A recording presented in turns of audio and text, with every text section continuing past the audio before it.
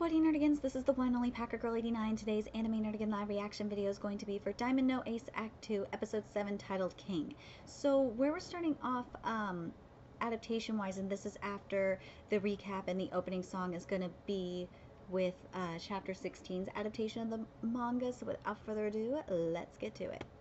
Okay, something I'm still noticing, and I'm going to tweet the animator about this again, is that it's really stiff. A lot of the running is just, and some of the arm motions as well are just really goddamn stiff. I don't know what the hell's going on with that. And it's not just limited to Diamond No Ace Act 2. No, there's been a lot of stiffness in a lot of the manga to anime adaptations I've been covering, and it's been it was definitely in Black Clover. Like I had to stop watching the episode of Black Clover, yesterday's episode of Black Clover, because I just couldn't take it. It was just so bad. I was just like, I am not watching Black Meteorite be ruined like this again. Oh God. But that's a whole different thing. Anyway, I'm still disappointed that there's like not enough diversity in the art style, especially when we're getting pitches and stuff. I'm just so confused why we're sticking with this bright white background. I'm so sick of it. It's just, oh, it's driving me crazy. My God, Todoriki is like, even Todoriki is just looking so stiff, because Todoriki is like just so straight. His neck is so straight when he's supposed to be like moving his neck.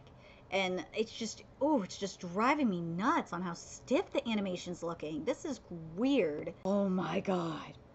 The 4-minute 9-second mark. And this is when we get the almost every pitcher stands on the third base side. Oh, this is cool. I love the ghosting we got. Oh, this looks amazing. Now, this is what I'm talking about, Madhouse. I need more. And I something that I've noticed, and I said this last week as well, is that something that Madhouse has just been doing really well animating is the inner monologues. The characters' inner monologues have just been animated so beautifully and symbolically. And we got it last week with Sawamura especially. Oh my God, that was so amazing. And we're getting it right now, which is really cool. And I hope, and please keep doing this. Please keep doing this, Madhouse. Ooh, this is at the 4-minute 19-second mark, and we're getting the visual explanation similar to what we got last week as well. But the thing that's cool about this is that in the manga, you don't have, you know, the number 1 on even the ghosting, or, you know, the ghost of the pitcher, and here we do, which I think is really cool. The only thing, though, that is bugging me, and this is at the 4-minute 19 mark especially, is I kind of wish the one that's supposed to be ghosting is like, you know, it's supposed to be like that, you know, the positioning or whatever. I kind of wish it was still like in the visual explanation as well, at least for me. But I'm very curious what you guys think. But I'm really digging what we're getting here for the visual explanation. It looks really nice. Ooh, there it was, 4-minute 23-second mark with the 2 different, you know, oh my God, streaks that were coming out of the balls. There's that symbolism. Good stuff. Good stuff so far, Madhouse. I gotta say, something that, and I should have said this right off the bat, I really like the diversity that we're getting in the soundtrack, because like for the majority of the time it's been like this kick-ass rock music, variations of it, and now we're getting, and there's times where we get this as well, we get this really kick-ass orchestral soundtrack, and the music nerd in me loves it. Like that, I think that's the best thing about this manga anime adaptation, I'm not gonna lie, is the soundtrack is just so rockin'. I love it so much. I'm betting this is just a translation censor, because they're supposed to be that buttocks, those thighs. Yeah, she's staring at his ass, dude. But speaking of the lower limbs, that has got to be the most stiff thing in the animation so far.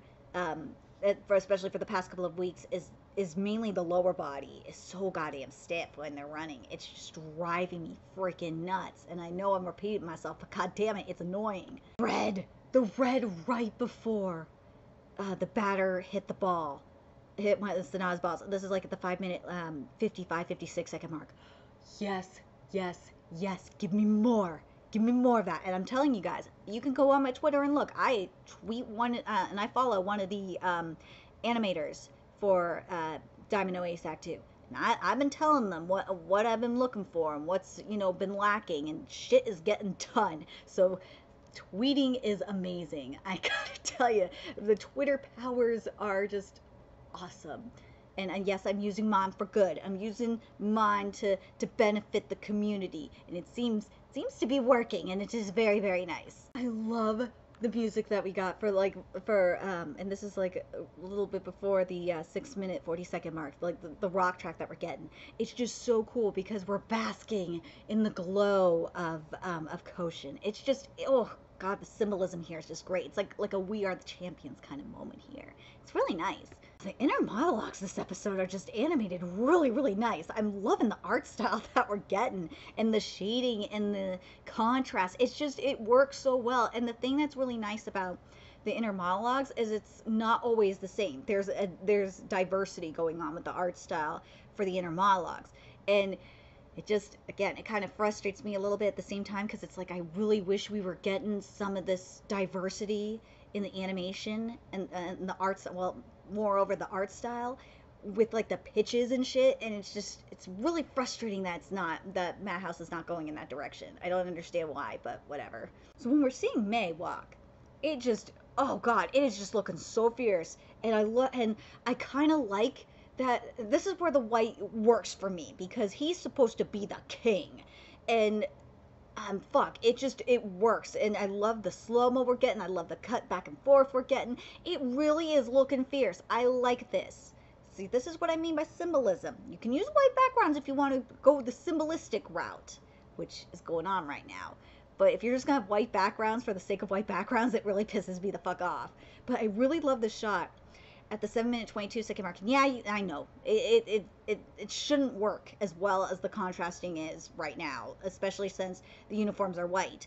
But it is, and the reason why is because of the shadowing. The shadowing is just perfect, and it's really given us that nice contrast. It's very, very flattering. I love just as the bag drops and the pitch that's when the pitch just went, and oh, that was really nice. I loved it because it kind it symbolizes how fast these pitches are going. Holy shit, did you guys see that background for May's pitch, that second pitch with that dark blue? Thank you god. Oh my god, it looks so cool. And also the soundtrack is rocking. My boy May is getting some rockin' soundtrack right now. Thank god. Oh my god, this is what we're getting with May right now with these pitches. Oh shit, this is exactly what I've been wanting. This is what I've been looking for a long ass time with these pitches. Ooh, and I love, and this is at 7 minute 55, 56 second mark. We got the slow motion of the ball going. Oh, this is so amazing. Oh my freaking god. And also, this soundtrack is just rocking. I love it, love it, love it. Ooh, okay, so at the 8 minute 14 second mark, like for this particular panel, or the corresponding panel, I'm sorry, it's just a black panel with the dialogue. I love here at the 8 minute 14 second mark. It's just a close up of the number of May's number 1. And oh, it's so cool. I love it. This is good stuff. Yes! I'm telling you, my Twitter powers worked, because I said, and I posted a gif of May from at the end of last week's episode, and I said, I want more of this, please. Please give me some cool art styles like this. And oh, I love it. I love it. I love it. I love it. I love it. I love the how we ascended to this too. Like, notice that the backgrounds for like the other players were like this dark blue, right? And then we get to May, and when he says, "I'm the king, bitch," and he has the same background from last week. Oh my god, this makes me so happy. This makes me very, very happy. And yes, I'm using my tweeting powers for good. I definitely am. The 8 minute 30 second mark is when we get to chapter 17's adaptation of the manga. So let's keep going. I do not mind it just being black in the background for these pitches. I do not mind this at all. I'm Again, I'm really liking we're actually getting some fucking diversity going on in this art style and this animation. It's freaking refreshing. I love that we got that plop at the 10-minute 6-second mark. That was just, well, it was like the 10-minute 4 or 5-second mark. That was just awesome. The sound effect for it was just, oh, so it was everything. This was awesome. This works from, I will take this at the 10-minute 38-second mark when we see my boy Todoriki, even though there's that white background going on, you see that red aura going on too around Todoriki. If you want, please do it. I'm down with this. This is what I want. I want this aura. I needs it. I kind of wish it was a full-on red background, but dude, it looks fucking cool. I don't care right now. Yes, the comedic moment is great. When this is like an 11-minute, 10-second mark. Oh my god, this is awesome. Oh, god. Don't fuck with the king. Just do not fuck with him. May ain't buying your shit. I love it. I love you, May. May is such an ass, and I love it. I am living for May being an asshole. This fucking part. Oh my god, this fucking part, I love that May just roasted him. He's like, what the fuck is wrong with him? Like, did he take all night to come up with that pun? It's so fucking awesome. I'm loving how it's being animated too. Like how it's highlighting the person that is doing the inner monologue. This is great, Madhouse. I'm sorry, but Todoriki looks so fucking funny at the 12-minute 16-second mark. I just can't. It's just so funny. 13-minute 27-second mark. Yes, there's my background. There's my aura. That is my man Todoriki, aka like my third favorite character in this fucking series. Or not third. I'm sorry. He's either my fourth or my fifth favorite character in this series. I totally have lost track on who my favorite characters are right now. God damn, this is looking awesome. This is exactly what I wanted. Thank you, Madhouse, for doing this. Right before the 14-minute mark, when Todoriki was about to swing, did you see that red aura there? Oh yes. I need this. I need more of this. I do. I need this for when Sawamora's pitching. I need it for when Miyuki's batting. Miyuki is batting. I definitely need it. I need it for when Kominato is batting. I need it for when Faraya is pitching. I need this more. Please, please, please, please, please. This is exactly what I wanted.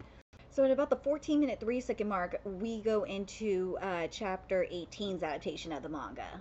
Yes, yes. Every time the camera goes, we get to a shot of Todoriki, it's all red. I love it. I love it. I love it. It is so freaking awesome. And again, as I said, I need more of this, please. Please give me more of this.